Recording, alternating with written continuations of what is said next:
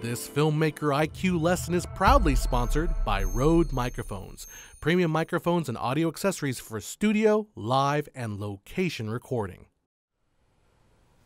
John Hess from FilmmakerIQ.com. Today we're going to dissect the history of cinematic blood from its origin in theater and cover some of the classic recipes used in the movies. Now, fair warning to the squeamish, this is going to get a little messy.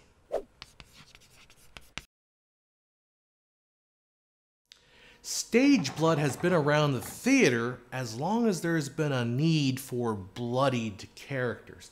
But the red stuff really began to run in a small niche theater in Paris, France, the Théâtre du Grand Guignol. Founded on a former chapel in 1894, the Grand Guignol, which literally meant the theater of the big puppet, became a popular tourist attraction for their gory, blood-soaked horror plays, which included dismemberment and eye gouging.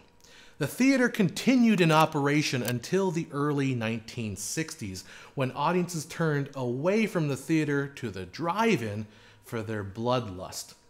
Using real blood on stage for these theater productions carries with it moral, ethical, as well as sanitary issues. Plus, the stuff likes to coagulate. Great for healing a wound, but not so great for an actor that needs to bleed on command. So what did they use for fake blood at the Grand Guignol? It's kind of an industry secret, but according to Mel Gordon, a theater professor at UC Berkeley, it was equal parts carmine and glycerin. The base of Grand Guignol blood is glycerin. Now, glycerin or glycerol is a common polyol or sugar alcohol, and it resembles a thick, syrupy liquid. You'll find this in most drugstores sold as pure glycerin used for moisturizing skin. Carmine is a deep red pigment created by boiling and then draining the Armenian cochineal or Polish cochineal, also called Crimson Lake cochineal or natural red 4. It's a little harder to find this insect-based coloring even though it is used in the food industry. So we'll replace it with regular liquid dye food coloring that you can find in the grocery store. Now the bulk of it will be red. Let's get that in there. And then we'll add a little bit of yellow. And then just a drop of blue food coloring to darken. Too much blue and we run the risk of turning our blood purple. Now, since carmine is a powder pigment, to give the mixture a little bit more of a thickness and opacity, or less opacity, we'll add just a little bit of cornstarch. Now, we're not baking here. The exact proportions of dyes and base aren't that crucial. But if you are making batches of this every day for a multi-day shoot, you should probably be more careful with the measurements. Otherwise, 1 or 2 batches at a time, just keep an eye on your concoction. Get to the color and consistency that you like. The last director of the Grand Guignol, Charles Noden, personally mixed 9 different shades of blood daily. Some of his recipes called for methyl cellulose, a common gel-like ingredient found in laxatives and is used for making movie slime. Now, when the blood didn't have to run, they even used currant jelly. But it's this glycerin mix that was used for the runny stuff. To help us with today's demonstration, we chose a volunteer from our YouTube comment section. Dialer Turden 2 is a former assistant manager at Blockbuster Video and can now be seen on YouTube offering insightful comments such as first. He's also appeared on IMDb forums, 4chan's B-board, and is a regular on moviepoopshoot.com. CGI sucks.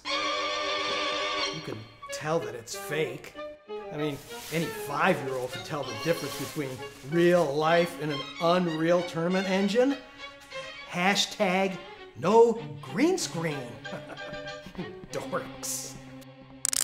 I liked your old intro better.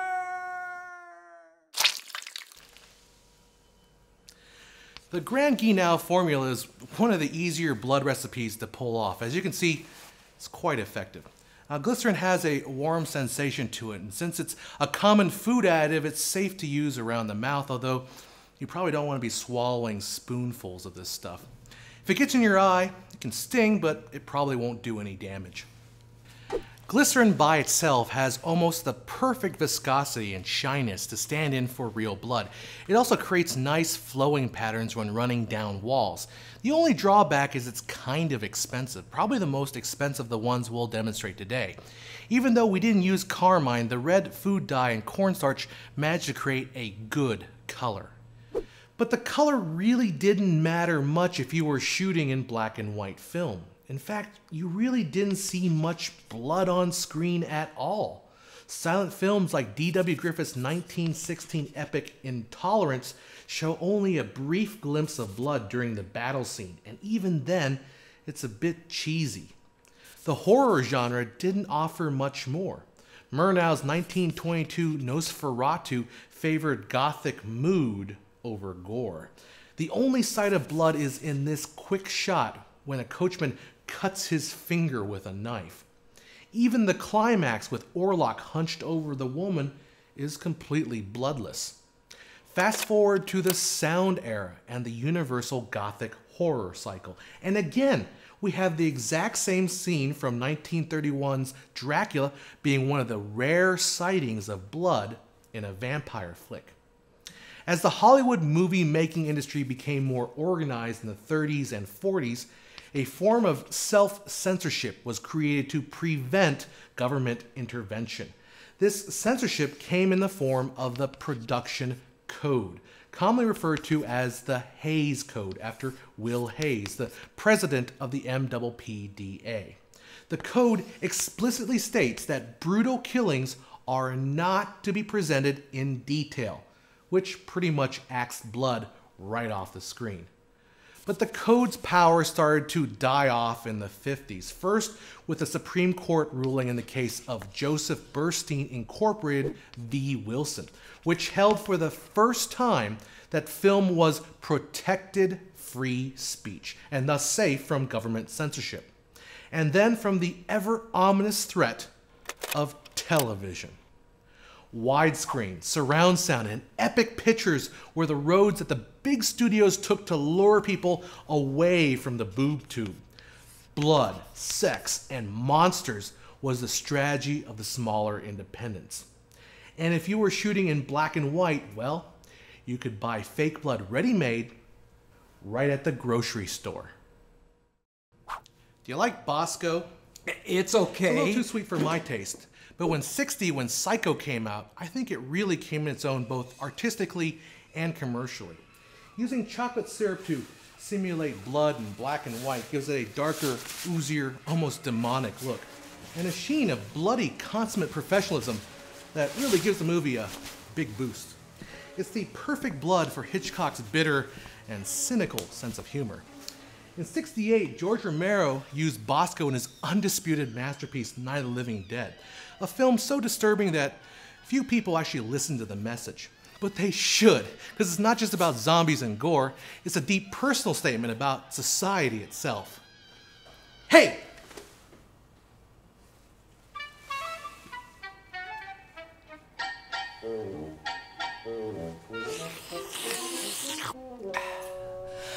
I like Hershey's better.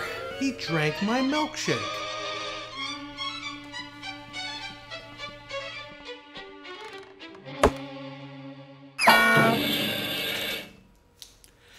The great thing about chocolate syrup is it's ready to use straight out of the bottle. When shooting in black and white, you have to be cognizant about how your colors will look in gray. Reds can kind of wash out, especially if you're using red filters to lighten the skin. With chocolate syrup being so dark, it will retain that dark, oozy look pretty much no matter what you do and how you push your image. Chocolate syrup by itself is going to be pretty thick, thicker than blood, so it's not quite the same look, but it has a special surreal quality. Of course, in color, basic chocolate syrup just isn't going to work. There are a lot of recipes you'll find online that use chocolate syrup as their base, and they mix in some food coloring, but film producers turn to a different base. One of the first bloody, low-budget color horror outings to make a killing was The Curse of Frankenstein in 1957, kicking off the Hammer horror cycle. Hammer, a British studio, was not under the jurisdiction of Hollywood's production code, so they could specialize in gory reboots of classic horror icons that featured a lot of blood. This formulation of blood became known as Kensington Gore, a pun on the name of a pair of London streets that adjoin each side of Royal Albert Hall. Kensington Gore was formulated by retired pharmacist John Tinegate. Unlike the sugar alcohol used at the Grand Guignol, Kensington Gore uses golden syrup or light treacle, a syrup made from sugar cane or sugar beet. Water is added to thin the mixture, just a little bit, just about 2 to 1. And to color it, we'll use our combination of red, yellow, and blue food dye. Go real light on the blue, adding a few drops at a time. Now to make it a little more opaque, we'll add corn flour, which is called cornstarch here in the States.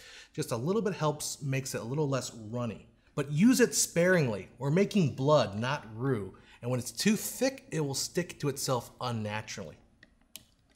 Now, traditional Kensington Gore added mint extract to give it an acceptable flavor. But if you're intending to use it outdoors, you might want to try peppermint oil instead, as it's a natural deterrent to flies, bees, and wasps. Plus, it makes it taste like candy cane. Jeez, somebody get this guy a teleprompter. Wandering eyes are killing me. Hashtag memorize your lines.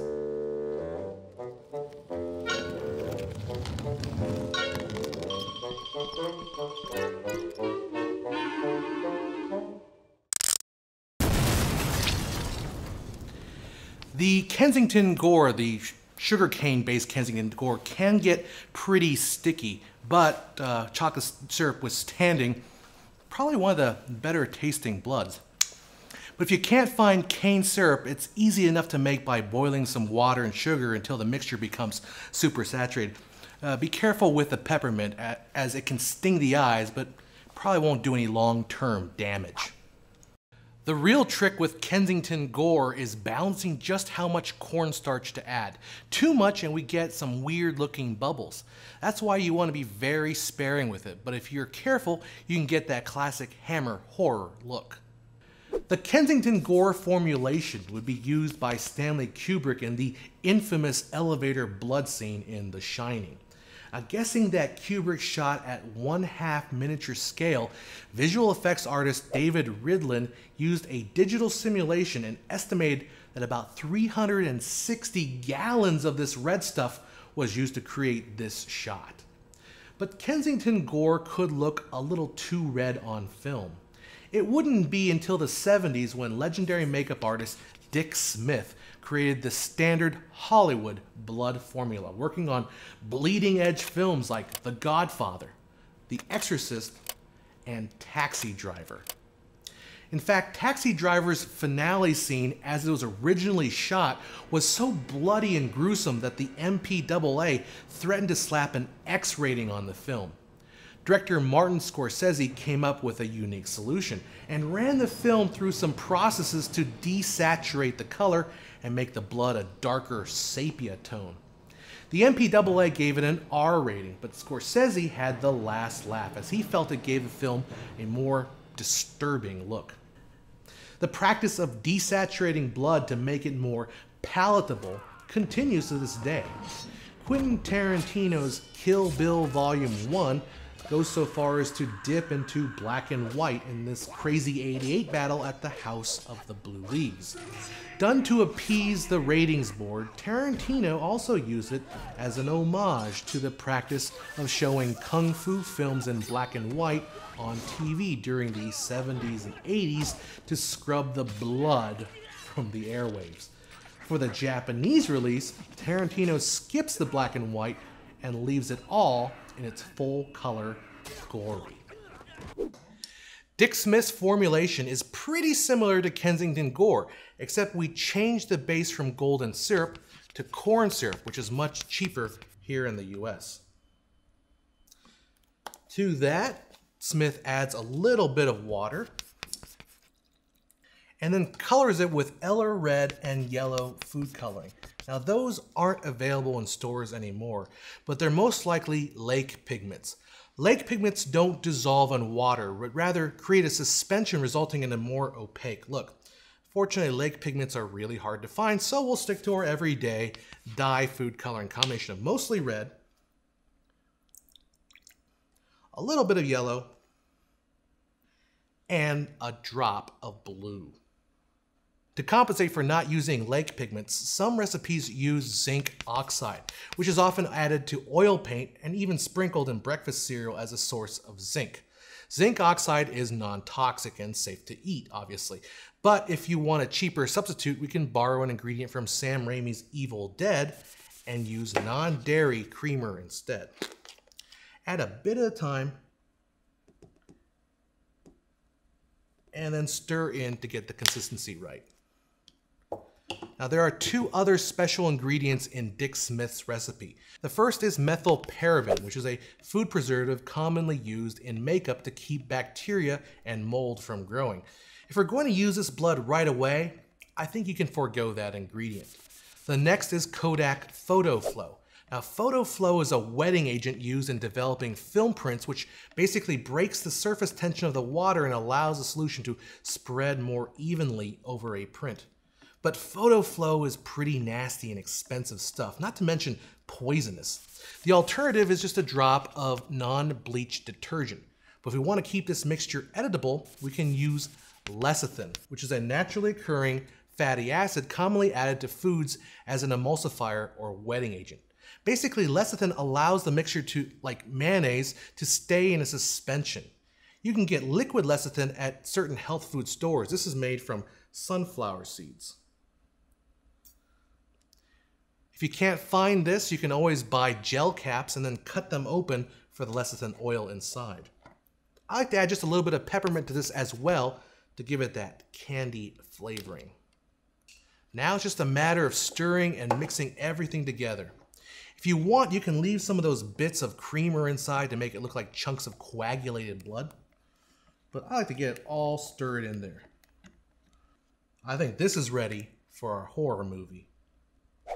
I can't take this guy seriously because of the way he pronounces horror. It's horror, not whore. Hashtag your mom.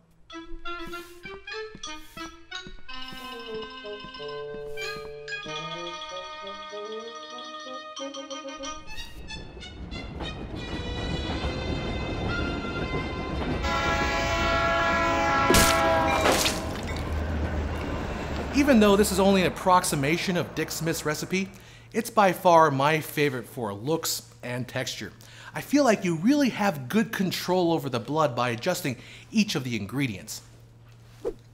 Non-dairy creamer is an easy ingredient for adding that opaque look and doesn't thicken the blood as much as cornstarch, but the lecithin does a great job of breaking up the blood's surface tension, allowing it to drip nicely. From Grand Guignol, chocolate syrup, Kensington Gore, and Dick Smith's corn syrup-based blood, there's a lot of ways to get the screen to bleed.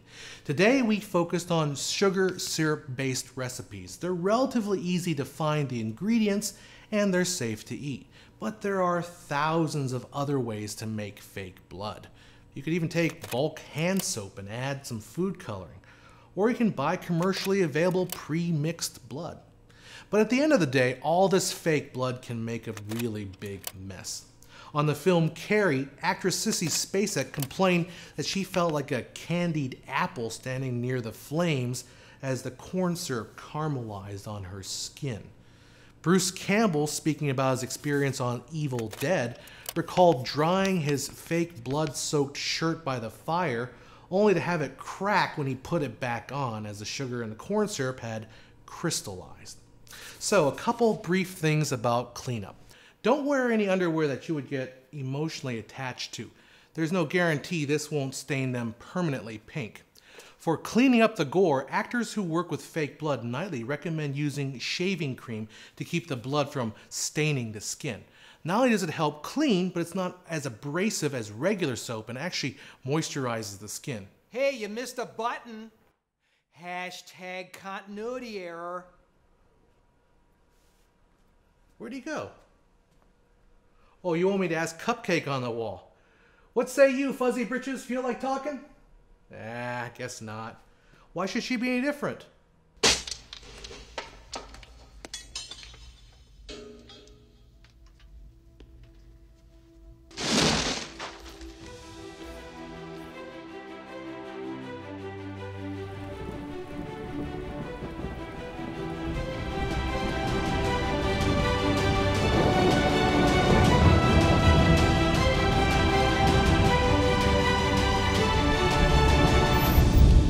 Get back in here and clean up this mess. And you, now that you have some ideas, go out there and experiment. Have fun, but be safe, and make something bloody great. I'm John Hess, and I'll see you at filmmakeriq.com.